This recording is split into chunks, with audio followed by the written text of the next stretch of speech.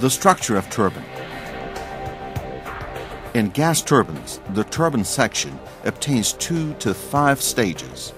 Each stage consists of one fixed row and one moving row of blades. As we mentioned before, the fixed blades are fixed to the casing and do not cycle, but the rotary blades are fastened to the shaft, so they rotate alongside the shaft.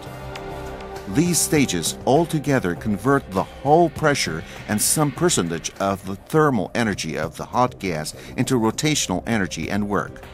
The flow of hot gas enters this section of turbine. The design of turbine blades is in a way that it will decrease pressure and increase velocity of the passing by gases.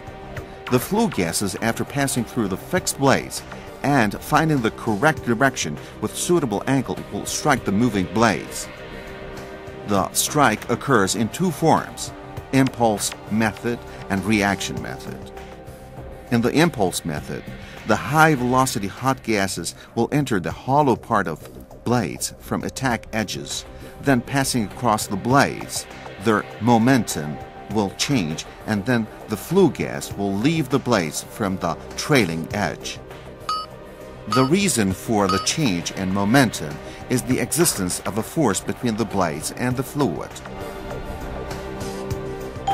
In the reaction method, the hot gases pass through the 2 sides of the blades, which on one side the angle of their curves is more. The difference of the curves of the 2 sides creates a difference in pressure. This difference of pressure creates a vertical force in relation to the surface of blades.